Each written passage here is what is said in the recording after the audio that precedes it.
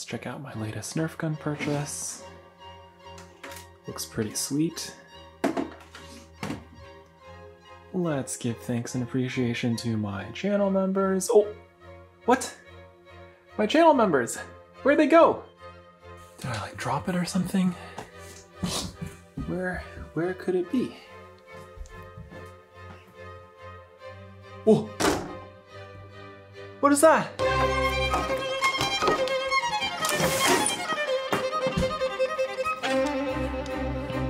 Huh?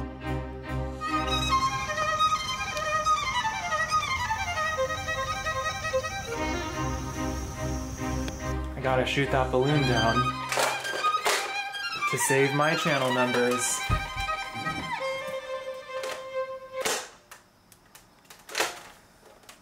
Yeah, that was not far enough. We are gonna need to make some improvements. I'm gonna leave the white one stock and modify this blue one so we can compare them at the end. The first thing that I had to do was open up the blaster by throwing it into the dryer and running the unscrew cycle.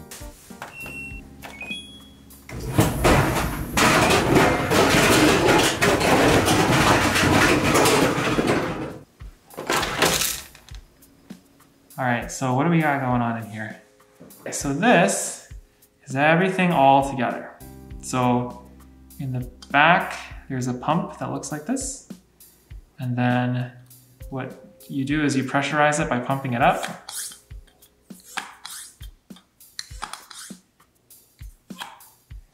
The dart goes in the front.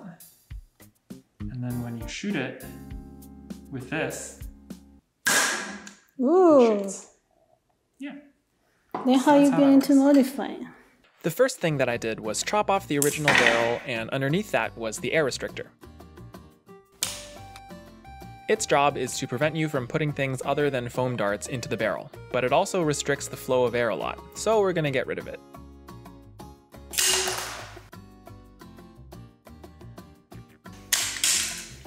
I wanted to replace the original barrel with this new aluminum barrel, but the fit was initially a bit loose. So I went over to my computer and I designed and 3D printed a little adapter sleeve to make everything nice and snug.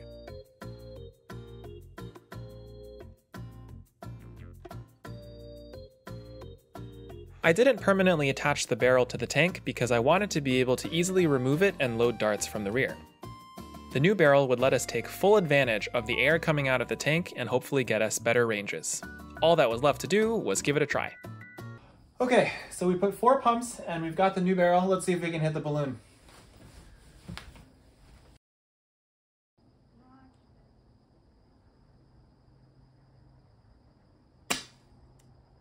My first shot actually landed really close to the balloon, but not quite close enough.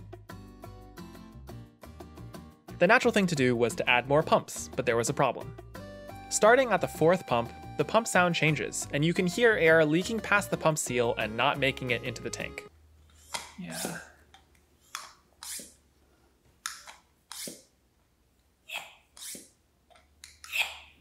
This is because the manufacturers have put an overpressure relief valve in the head of the pump to make sure that you don't pressurize the tank more than they want you to. It's simple enough to disable this though. All it took was a big bead of hot glue right on top of that valve. Now it can never open and we can put as much air into the tank as we want. Okay, now that we plugged the pump, we can go up to 8 pumps. Let's see if that gives us enough power to reach the dart.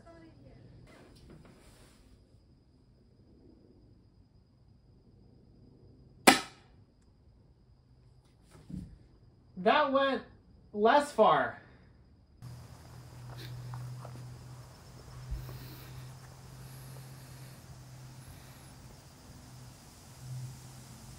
Ooh, this dart kind of broke.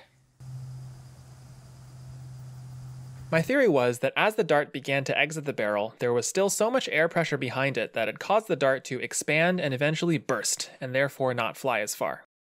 To fix this problem, I thought I could switch to a longer barrel so that the air pressure at the point of exit is less, and the dart has a lot more time to build speed. Let's find out.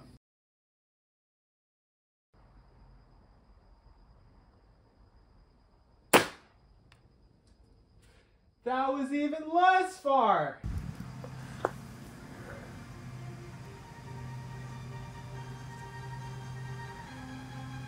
Same thing. This one looks more cracked than the previous one. At this point, it was clear that this blaster and foam darts just didn't get along. It was time to take matters into my own hands and pop that balloon by any means necessary.